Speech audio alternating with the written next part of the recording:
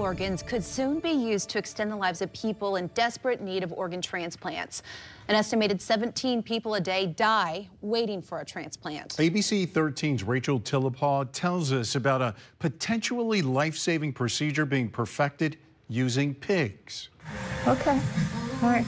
David Bennett was a father, dog owner, and football fan. At age 57, doctors diagnosed Bennett with terminal heart disease. Bennett was so sick, his family approached the Food and Drug Administration for an exemption to try a new type of operation. My dad is someone that he's a fighter, he's very strong-willed. Can I get 2 regular stuff? This new operation was made possible by Revivicor, based out of Montgomery County in Southwest Virginia. Revivicor researchers sent a pig heart to the University of Maryland for transplant. Here it comes. That's it. Sing it nice and loud. Here's Chris. That's it. That's David Bennett, about a month after the operation in 2022. He died 60 days after the experimental transplant, time he wouldn't have spent with his family without the operation. David Bennett is a hero. He knew that what he was doing was enabling a technology and the development and learning from that transplant that's going to benefit, thousands of other people. This groundbreaking surgery is something that Dr. David Ayares has been working on for decades. In medical school, he says he discovered mammal cells could be cloned and used in humans. Now working with big mice or pigs and gene editing those pigs for organ transplant applications. Through research, he says he discovered pigs are 97% genetically compatible to humans. And the whole point behind the xenotransplantation is to have an unlimited supply of donor organs. Over here, he's got a pipette. He's going to poke into that egg. The xenotransplantation process works like this. First, a female pig's eggs arrive from a facility in Wisconsin. Then doctors remove 4 pig genes from the nucleus of the egg and add 6 human genes. Doctors implant the modified egg inside a female pig at the farm in Montgomery County.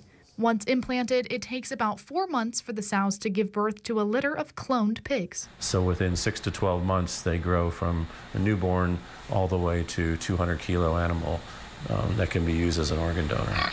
Currently, Revivicor's farm has around 300 pigs. Modified pig hearts have been used for transplants twice so far. First with David Bennett, then with Lawrence Fawcett in 2023. My next step at that point would be to deemed healthy enough to go home at some point. That would be the first miracle. The second miracle would be a month later. That miracle did happen. Dr. Ayares says Fawcett lived a month longer than he would have without the pig heart transplant. Another success. According to the Federal Health Resources and Services Administration, more than 100,000 people are on transplant lists across the country. You see that? I spoke with the head of transplant surgery at the University of Virginia. He says in Virginia, 800 people currently need transplants. Dr. Sean Pelletier believes using pig organs won't ever fully replace transplanting human organs. But he says it could buy valuable time. Being able to use pig organs for humans could greatly expand who we're able to transplant, the timing so that patients don't have to be the sickest person on the list. He sees pig organ transplants as a viable option for the future. I think the upcoming steps are going to be having multiple transplant centers throughout the country doing this under a research protocol so that we can learn the benefit, the right way to do this, and then have it distributed more widely as a routine practice. He wanted to help people. For Bennett's son, who did get more time with his father, he says this experimental procedure is worth the risk. This provided opportunity and hope for others. Revivicor plans to open a new facility in Christiansburg this month. Dr. Ayares will seek FDA approval after additional transplant trials have been completed. That could take a year or more. Once he gets FDA approval, these organs could be sold to medical facilities around the country. Back to you. Thanks for watching the ABC 13 YouTube channel. If you'd like to get more videos and live coverage and local stories, click to subscribe and download our ABC 13 News app.